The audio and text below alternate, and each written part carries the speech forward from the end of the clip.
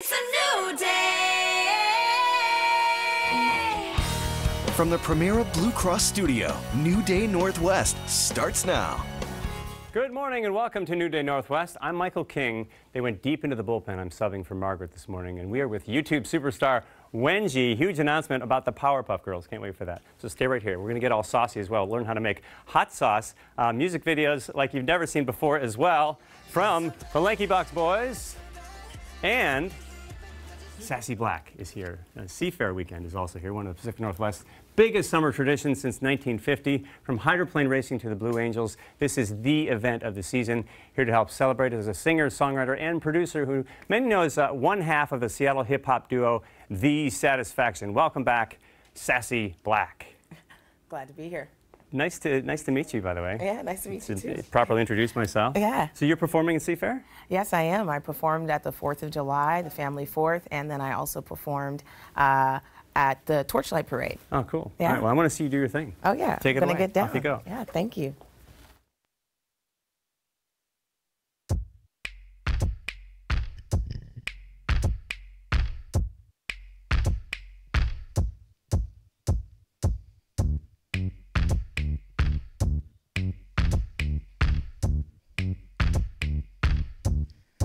This is a little song I wrote and produced called Wakanda Bounce.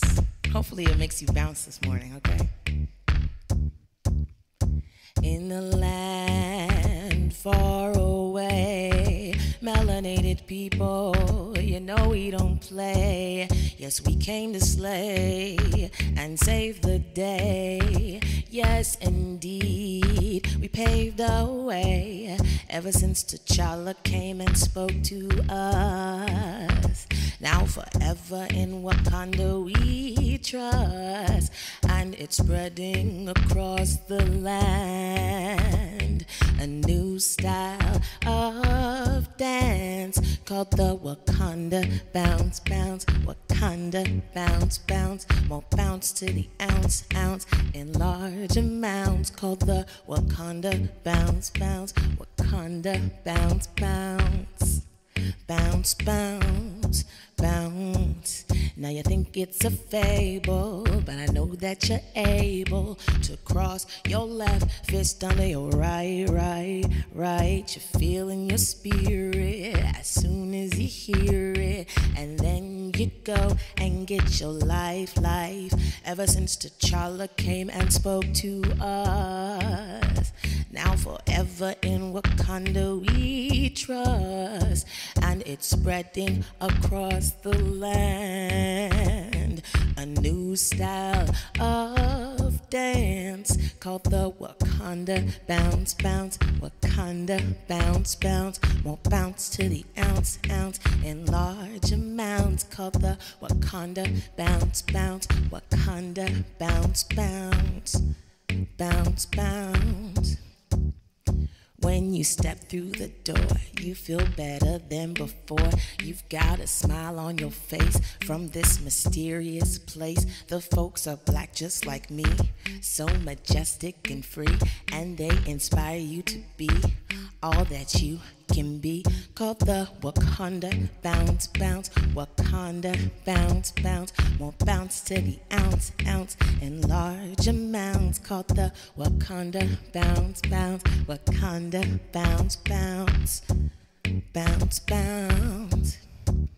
You put your left fist on your chest and your right fist just like this and bounce.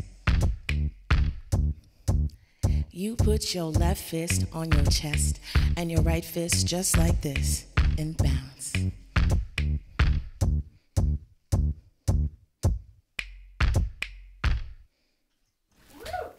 Yes, come on over. Ready to go, SassyBlack? That's fantastic.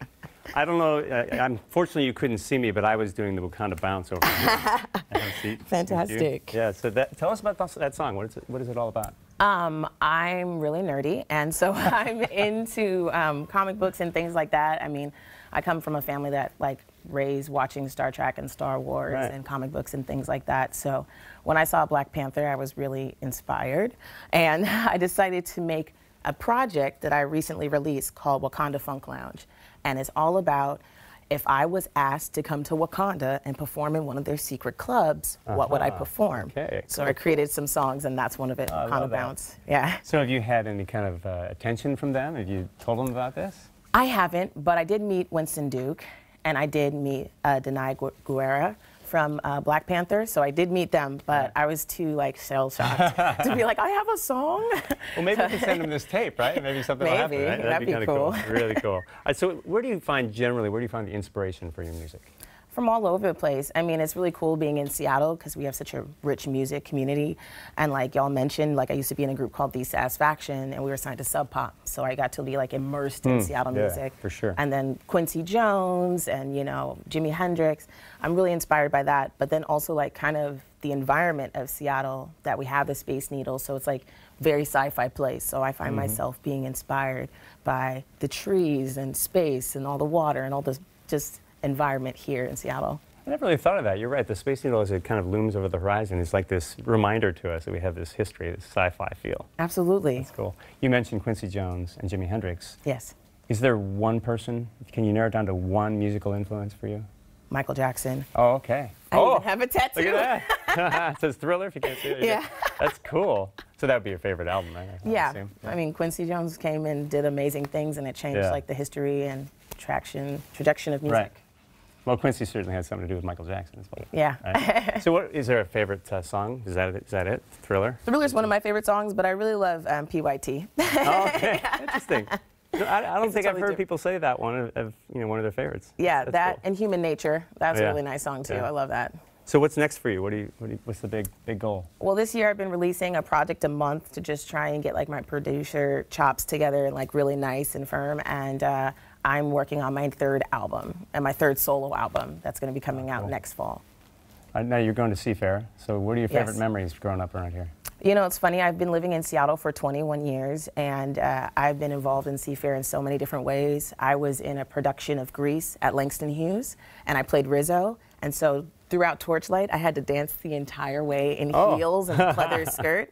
It was crazy. Wow. I also dressed up like a water bottle. My dad used to work for the city of Seattle, so he got us involved. Me and my younger brother, he's dressed up like Bert the Salmon, and I was as a water bottle. Excellent. And so we were in a parade there. And then I actually volunteered at the Family Fourth when I was 16 with my first boyfriend. Yeah, so I have a lot of. You guys still together? Or No. Okay. we won't get into that. I don't want to talk about that. No. I noticed you kept your beat machine over there. I want to play with that later. Yeah, you should definitely check it out. A lot of fun. Right. It's pretty cool. Nice to meet you. Nice to meet you too. Thanks for having me. We actually have 5 pairs of tickets to attend the Seafair Weekend Festival this weekend, which includes the Albert Lee Appliance Cup hydroplane races and the Boeing Seafair Air Show featuring the Blue Angels. You know all about those guys. To enter to win, just go to the New Day Facebook page and comment with what you love most about Seafair on the pin post at the very top of the page. And if you're not heading out to Seafair Sunday in person this weekend, we'll be broadcasting the hydroplane races live from 3 to 6 p.m. on Kong or streaming on king5.com.